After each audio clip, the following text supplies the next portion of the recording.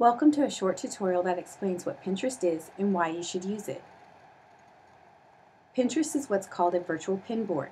This means that instead of cutting or tearing out pieces of paper and saving them in a file or on an actual corkboard, you can digitally save your ideas, inspirations, crafts, or recipes that you find online.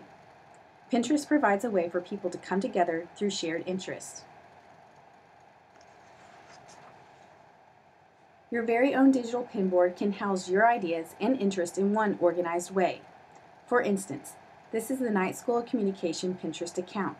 You'll see that this particular pinboard houses different news stories that the Knight School wanted to highlight. As you can see, the account is divided up into many different boards. Each board has its own special interest. Knight School students, faculty, staff, and community members can follow the Knight School pinboard. Perhaps you are interested in cooking, art, fashion, or crafts. All of these topics can be found on Pinterest.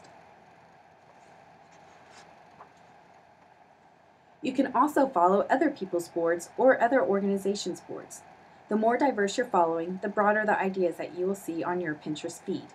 For example, the Knight School of Communication is following the Charlotte Mecklenburg Library.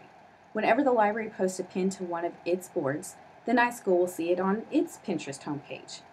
Following other groups' boards allows you to see more and add to your own interests. This concludes our short video on what Pinterest is. Remember, the purpose of Pinterest is to share your interest with others. So let's get started.